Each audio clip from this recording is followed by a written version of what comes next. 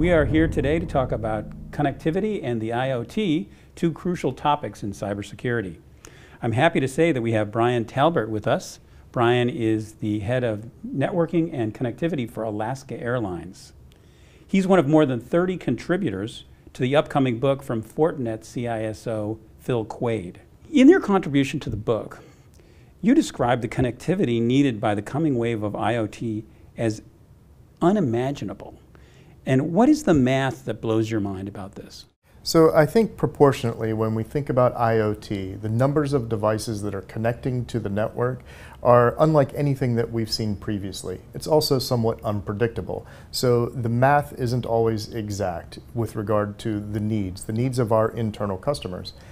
In a traditional network, you've got numbers of people who sit in cubicles, and you can do some math to determine how many people are going to connect and how many switch ports you need. With IoT, all of that suddenly changes. You've got other modes of connectivity, be it wired or wireless, and you also have devices that aren't anticipated, light bulbs, security cameras, and all of these other things that the business wants to connect to the internet. You said in the contribution that today we have like 8.4 billion devices with a projection of 20.4 billion devices by next year. And how is that showing up for you in your landscape at Alaska Airlines? So I think that very broadly speaking, there's an expectation for all things to be connected to the network. That also translates into this really vast landscape of potential vectors for attack. We saw a couple of years ago one of the largest attacks the internet has ever seen through Mirai, and that was orchestrated by controlling IoT types of devices, predominantly security cameras, light bulbs, the two that I mentioned earlier. And so in Alaska Airlines, we've got to be able to get in front of that. We've got to understand what our end users want to put on the network.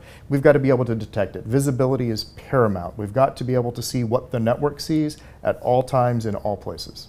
Is there any hope of us getting, real visibility that's meaningful on that new digital attack surface? I think there is, but again, we have to rethink how we traditionally approach the problem. One of the outcomes of increased visibility is a much larger data set that has to be parsed. And the traditional mechanisms that we might use in a SOC, for example, don't necessarily scale to the volumes of traffic that's generated through this increased level of visibility. So things like AI become ever more important. We've got to come up with new mechanisms, new ways to be able to identify threat vectors very rapidly. We can't rely upon humans noticing it.